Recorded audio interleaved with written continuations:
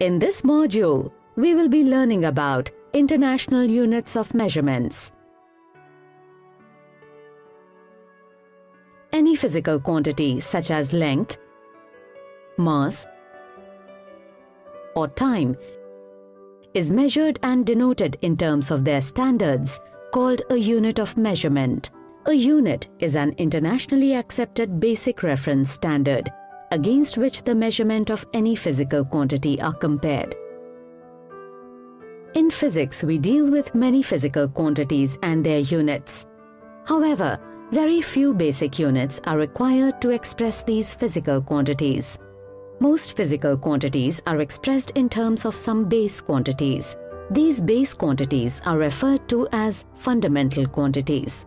For example, distance, which is a measure of length, is a fundamental quantity. It's the same with time. The other quantities, which are expressed in terms of their fundamental quantities, are called derived quantities.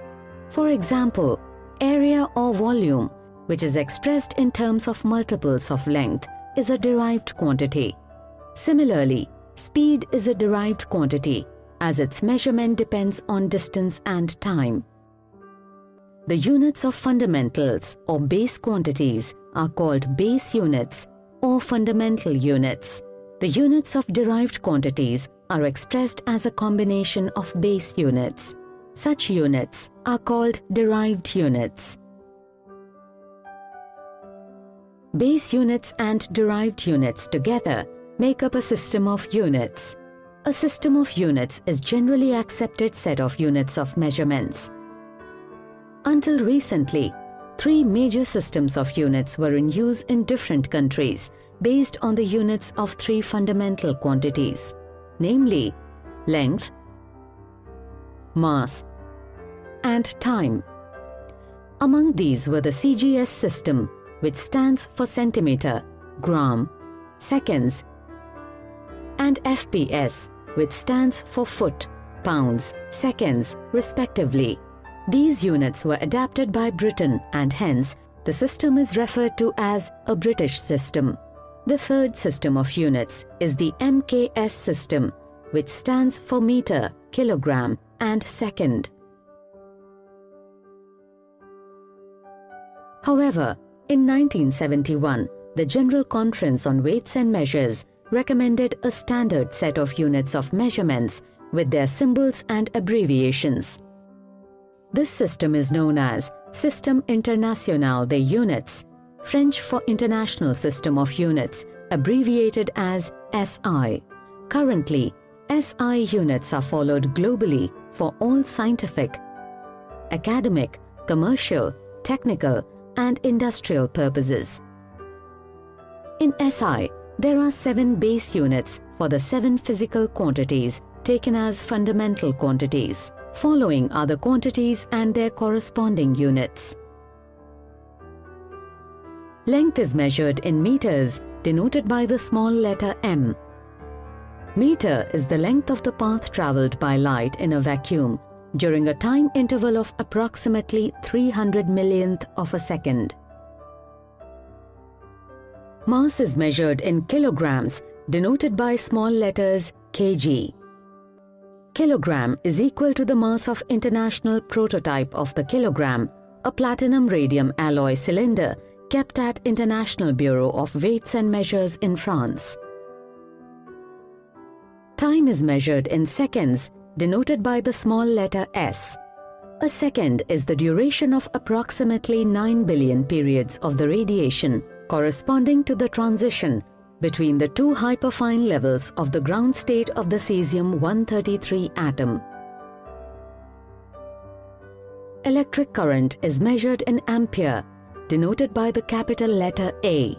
An ampere is that constant current which, if maintained in 2 straight parallel conductors of infinite length of negligible circular cross-section and placed 1 meter apart in a vacuum, would produce between these conductors a force equal to 2 multiplied by 10 raised to the power minus 7 Newton per meter length of the conductor.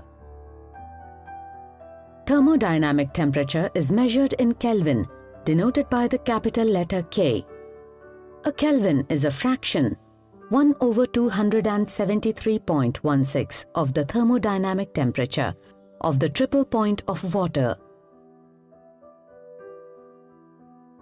Luminous intensity is measured in candela, denoted by the small letters CD. A candela is the luminous intensity in a given direction of a source that emits monochromatic radiation of frequency 540 into 10 power 12 Hz, and that has a radiant intensity in that direction of 1 by 683 watt per steradian. An amount of substance which contains as many basic entities such as atoms or molecules in a system as equivalent to the number of atoms in carbon in a 12 isotope is measured in mole, denoted by the small letters MOL. Apart from these basic units, SI has defined two more units for two supplementary quantities, namely plane angle and solid angle.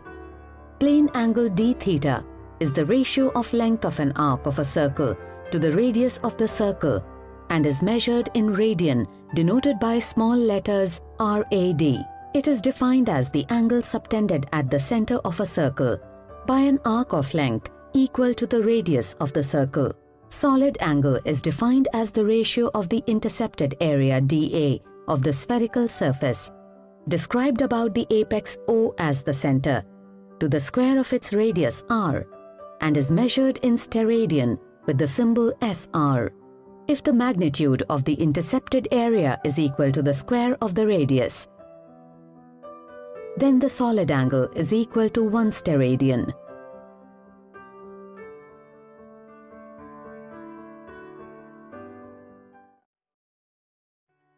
Accuracy and errors in measurement. In measurements, accuracy and precision are two important terms. For example, if 5 darts are thrown and all hit the bull's eye, each throw is said to be accurate and precise. Accuracy is the degree of closeness of the measured value to the true or actual value. How close the darts land to the center of the bull's eye determines the accuracy of the throw. Precision is the degree of resolution of a measured value when the same quantity is measured with different devices. If all 5 darts land with the same point, then the throws are said to be precise.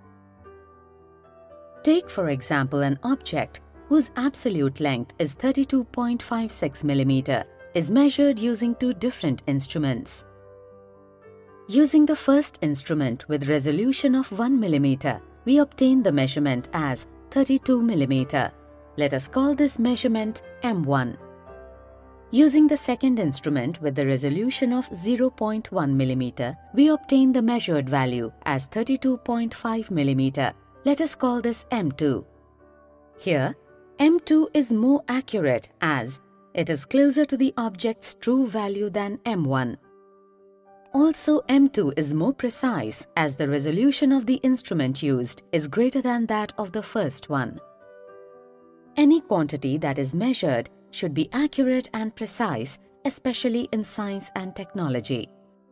In reality, however, measured values carry uncertainty.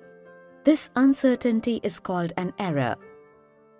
Errors are classified as systematic errors and random errors. A systematic error is a unidirectional error, that is, it is either positive or negative. A systematic error can occur due to an imperfect instrument, a faulty measurement technique, or incorrect process of measurement. Errors may occur due to an imperfect use of instrument for measurement. Such errors are known as instrumental errors. For example, if the needle of a simple balance is skewed or bent, it always shows a weight that is more or less than the actual weight of the object being weighed. Errors may occur due to an imperfection in an experimental technique or procedure adopted while measuring. For example, keeping a thermometer under the armpit will not measure the body's exact temperature as the mercury bulb is exposed to external factors such as air in the room, humidity, etc. Errors may also occur due to incorrect technique or procedure being followed by measuring values. Such errors are called personal errors. Parallax is one such error. While measuring the length of a line using a foot scale, if you tilt your head, the length measured will be shorter or longer by a millimeter or two. Systematic errors can be minimized or eliminated by using a perfect measuring instrument and by improving the technique or procedure of measurement.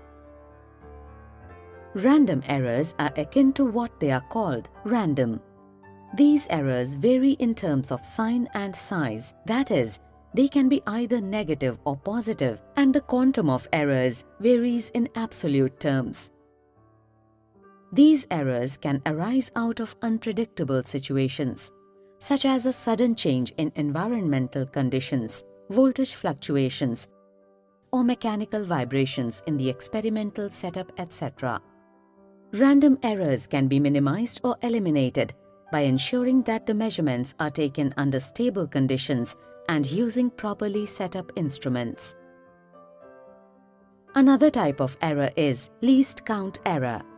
This can be associated with both systematic and random errors. Least count is the smallest value of measurement that can be measured using an instrument. All values are considered precise up to the least count of the measuring instrument. For example, if you are using a meter scale, its least count is 1 millimeter. Hence, any measurement error will be in multiples of millimeters, not less. In academic laboratories, the general equipments used to measure length are a vernier caliper and a screw gauge. The least count error in a vernier caliper is 0.01 centimeter and for a screw gauge is 0.001 centimeter. Least count error can be minimized or eliminated by using high-precision instruments or improving experimental techniques. Another way to reduce such errors is to repeat the measurements and take the arithmetic mean to bring the measured value closer to the actual one. If n measurements are taken, say A1, A2, A3, A4 and so on till An, then the final value will be taken as the arithmetic mean of these n measurements. In the absence of the true value of measurement, this arithmetic mean is treated as the true value. The magnitude of difference between true value and each measured value of a quantity is called the absolute error of that measurement. It is denoted by mod delta A. Since an arithmetic mean is considered the true value, delta A1 is equal to A1 minus A mean. Delta A2 is equal to A2 minus A mean and so on till delta An is equal to An minus A mean. Individual error. Delta A may be positive or negative. However, absolute error mod delta A is always positive. Mean absolute error is the arithmetic mean of absolute errors of all measurements.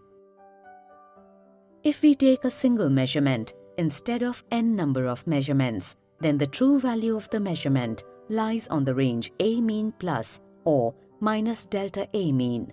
This implies that any measurement of a physical quantity A is likely to lie between values A mean minus delta A mean and A mean plus delta A mean.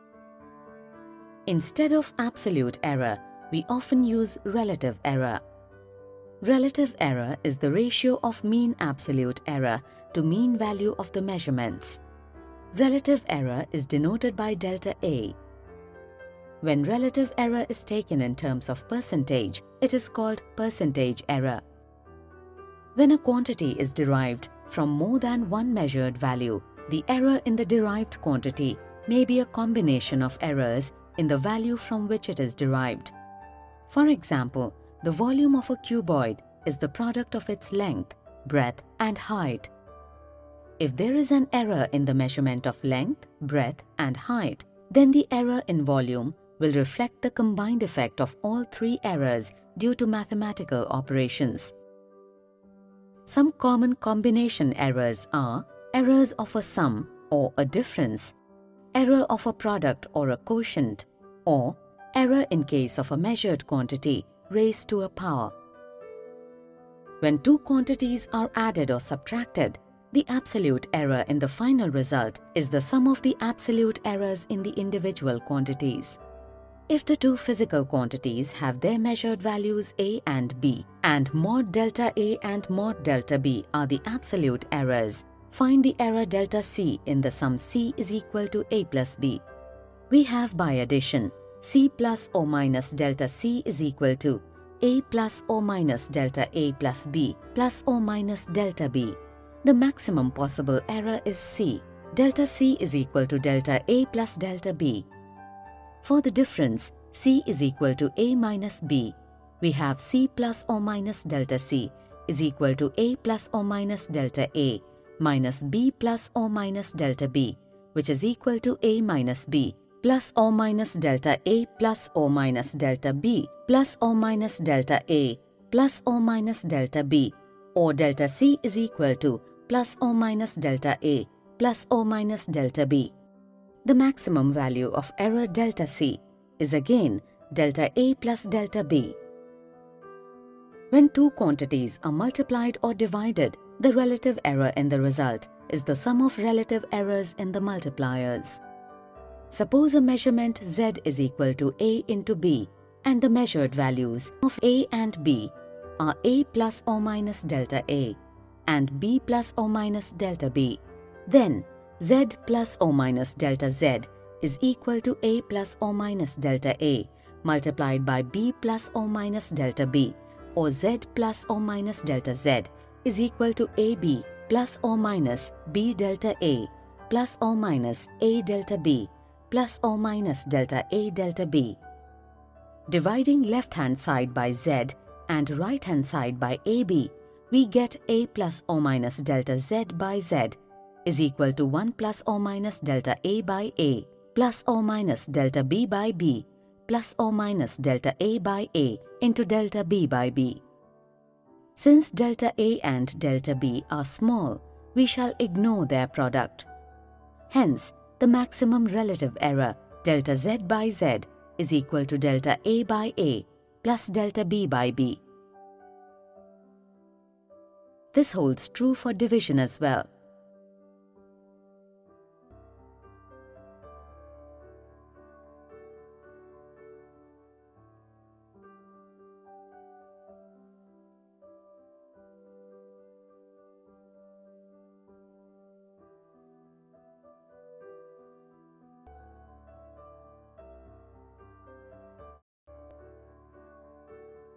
The relative error in a physical quantity raised to the power k is k times the relative error in the individual quantity. If z is equal to a square, then delta z by z is equal to delta a by a plus delta a by a is equal to 2 into delta a by a. Hence, the relative error in a square is twice the error in a. In general, if z is equal to a to the power p into b to the power q divided by c to the power r, then delta z by z is equal to b into delta a by a plus q into delta b by b plus r into delta c by c. In this module, we will be learning about significant figures. Whenever we measure the length or weight of an object, we note the measurement in the form of numbers. Here's a brick. Let's measure its length. Observe that the length is between 15.4 centimeters and 15.5 centimeters. Since we are not sure, we can say that the length is approximately 15.45 centimeters. In this measurement, 1 and 5 in the whole part and 4 in the decimal part are certain, while the 5 in the decimal part is uncertain. This 5 is uncertain because this is an approximate value. The values of many measurements in real life are decimal numbers. Digits in decimal numbers can be categorized as certain and uncertain. The number of digits in a measurement which are certain plus one additional digit which is uncertain are together known as significant figures. There are rules to determine the significant figures in a given number. The first rule says that in any measurement, all non-zero digits are significant. For example, we weighed about steel that measures around 62.45 kilograms. Here, all the digits are non-zero numbers. In this case, all the 4 digits are significant figures. The second rule says that in any measurement, all the digits including zeros are significant for a decimal number greater than 1. Here, we have the length of the water hose, which measures 6.407 meters. This number is greater than 1. There are 4 significant figures in this number. The third rule says that in any measurement, if the decimal number lies between 0 and 1, the zeros to the right of the decimal point but left to the first non-zero digit are non-significant figures. Consider any number, say 0.006452.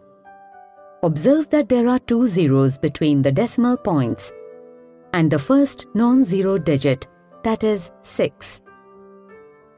These zeros are non-significant figures.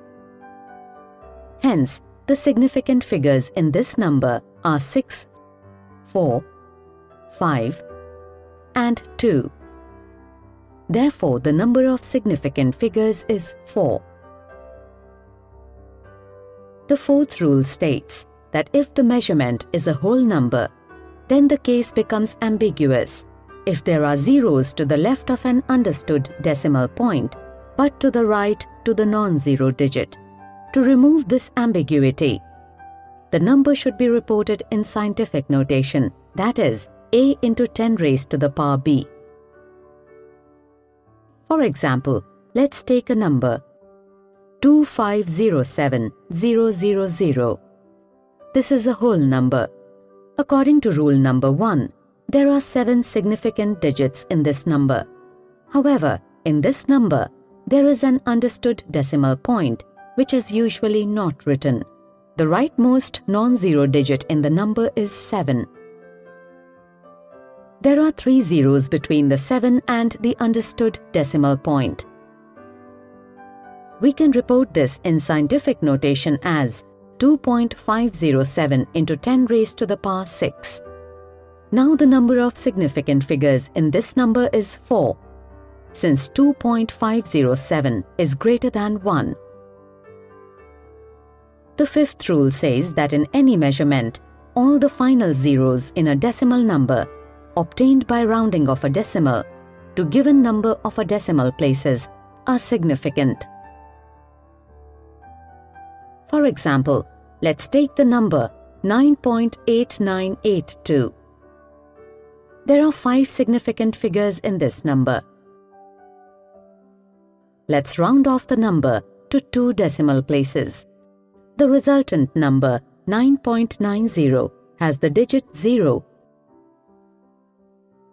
but this number is greater than 1. Therefore, 0 is also a significant number. The number of significant figures in this number is 3. Using the rules we just studied, decimal numbers can be rounded off to the required significant figures. There are certain rules to round off the uncertain digits in a given number. The rule by convention says that the preceding digit is raised by 1 if the insignificant digit to be dropped is more than 5 and is unchanged if the latter is less than 5. Here is an example. We will round off 8.917 to 3 significant figures. This number has non-zero digits and there are 4 significant figures. In the decimal place, we will round off 7, resulting in the number 8.92. Here is another example. Round off 7.9342 to 4 significant figures. This number has non-zero digits, and there are 5 significant figures. In the decimal place, we will round off 2, resulting in the number 7.934 as the number to be dropped, which is 2 is less than 5. Now, consider two numbers, 3.945 and 3.975. Let us round them off to 3 significant digits. In this case, the insignificant digit to be dropped is neither greater than nor less than, but is equal to 5 in both the given numbers. To do this, we have another convention which states that if the preceding digit is even, the insignificant digit is simply dropped, and if it is odd, the preceding digit is raised by 1. Thus the answers are 3.94 and 3.98 for the rounded off numbers as shown. Here, the length can be written as 8.1 plus or minus 0.1 or 8.1 plus or minus 1.2%, and the breadth can be written as 5.1 plus or minus 0.1 or 5.1 plus or minus 2%. Hence, using the combination of errors rule, the area of the field calculated as the product of these two quantities would be 41.31 plus or minus 3.2% or 41.31 plus or minus 1.3 square meters. We can report this as 41 plus or minus 1 meter square. Here, 1 square meter is the error in the result. Thus, the result has also 2 significant digits, which is the same as the original data. Rule number 2 says that the relative area of a value of a number specified to significant figures depends not only on n but also on the number itself. If there are two quantities, say 10.01 meters and 80.5 meters, both carrying an error of 0.1 meter, then the relative area in 10.01 meters is plus or minus 1%, while the same for 80.5 meters is 0.12%. Another important point to remember with significant figures is that intermediate result in a multi-step calculation should be taken to an additional significant figure in every measurement than the number of digits in the least precise measurements. Consider a number, say 6.55. The reciprocal of 6.55 taken to the same number of significant digits, that is 3, is 0.152. However, the reciprocal of 0.152 is 6.58, which does not match the original data we had. Now, if we consider the reciprocal of 6.55 to 4 significant digits, we get 0.1527. The reciprocal of 0.1527 taken to 3 significant digits is equal to 6.55, which is the original data again. In this module, we will be learning about dimensions and dimensional equations. We learned earlier about different physical quantities, of which 7 are considered fundamental according to the SI system of measurements, while the others are derived physical quantities. The 7 fundamental quantities are length, mass, time, electric current, thermodynamic temperature, amount of substance, and luminous intensity. These are also referred to as base quantities. All other physical quantities can be conveniently derived from these base quantities. Thus, we have relationships between fundamental quantities and derived quantities. Therefore, when a derived quantity is expressed in terms of base quantities, the resultant expression is the product of different powers of the base quantities. For example, consider the quantity force. Force is product of mass and acceleration. Mass is a base quantity, and acceleration is a derived quantity, which is the ratio of change in velocity to time. Velocity, which is also a derived quantity, is the ratio of displacement to time. Displacement, in basic terms, is length. Thus, velocity can be expressed as the ratio of length to time. Using the same logic, we can write acceleration as length by time divided by time. Thus, the expression for a quantity force can be simplified as shown. From the expression, it is clear that the exponents of mass, length, and time in the expression for force are 1, 1, and -2 respectively. These exponents of base quantities in the expression of force are called dimensions. Thus, the dimensions of a physical quantity are the powers or the exponents to which the base quantities are raised to represent that quantity. We say that the dimensions of force are 1 in mass, 1 in length, and -2 in time. For convenience, we use symbols to represent base quantities as follows. For mass, we use m. Length is denoted by L and time by T.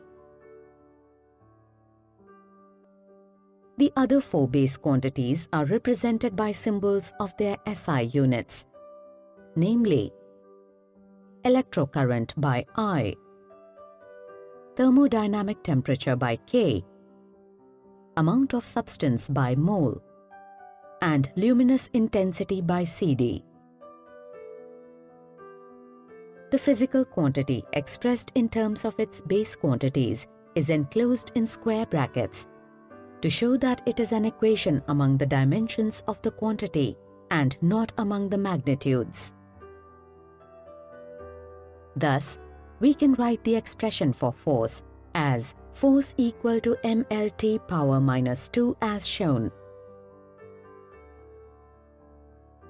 Such an expression for physical quantity in terms of its base quantities is called its dimensional formula.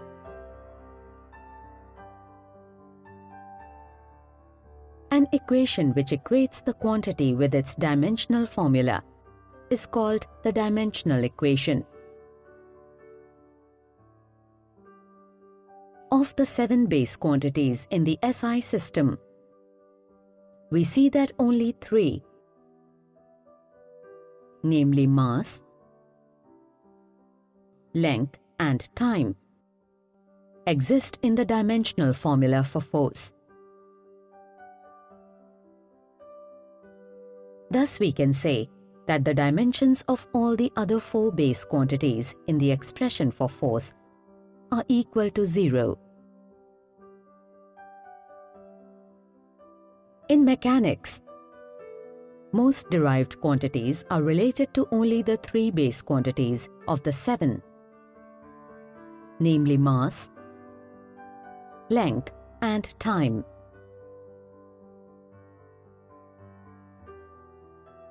Let us look at another example. Let us find the dimensional formula for pressure, which is equal to force per unit area.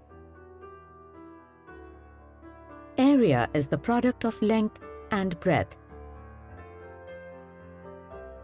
Length and breadth represent the base quantity, length. Thus, area can be expressed as length square,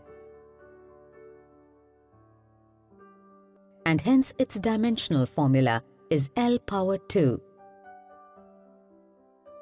We know that the dimensional formula for force is mLT power minus 2.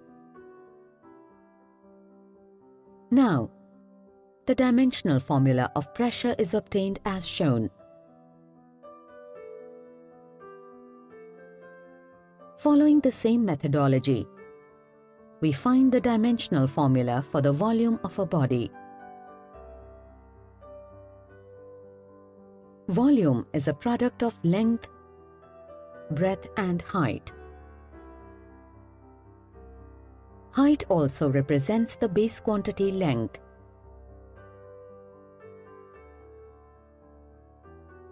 Thus, the dimensional formula of volume is L power 3. Similarly, we can find the dimensional formula of mass density, which is the ratio of mass to volume.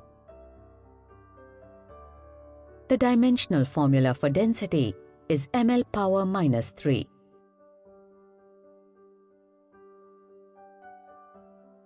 So far we have discussed derived physical quantities, namely force, pressure, and density. These quantities have units, namely Newton, Pascal, and kilogram per meter cube respectively. But there are certain derived physical quantities that do not have units.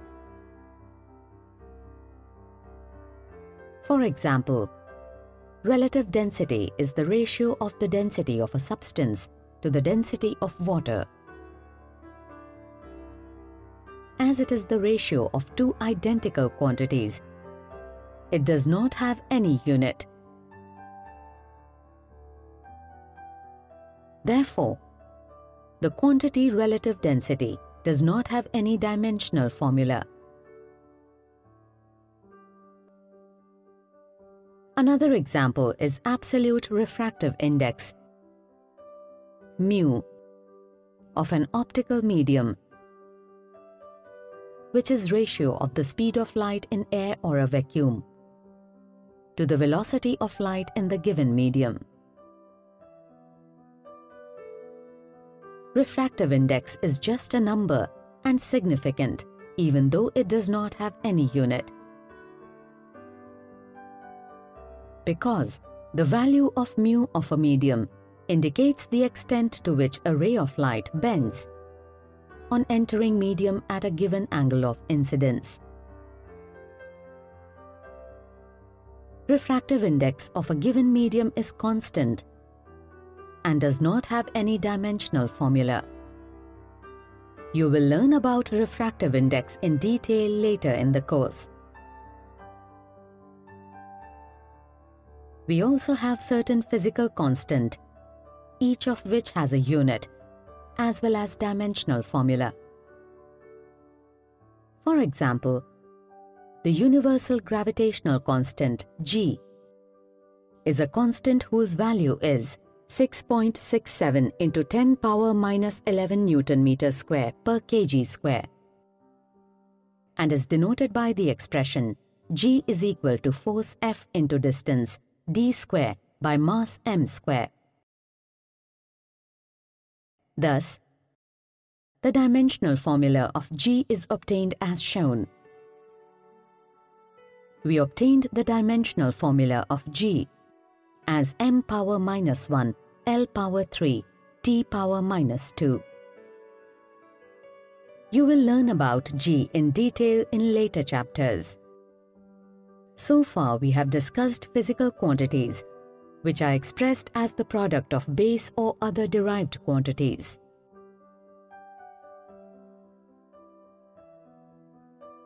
We also learned that the dimensional equation is the equation among the dimensions of the quantity and not among the magnitudes.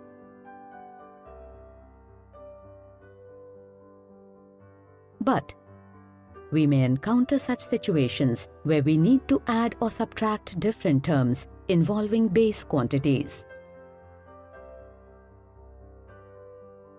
It is very important to know that when we write L plus L, as shown, we mean length added to length. So we get length again, which is not 2 times L, as we are not adding the magnitudes of length.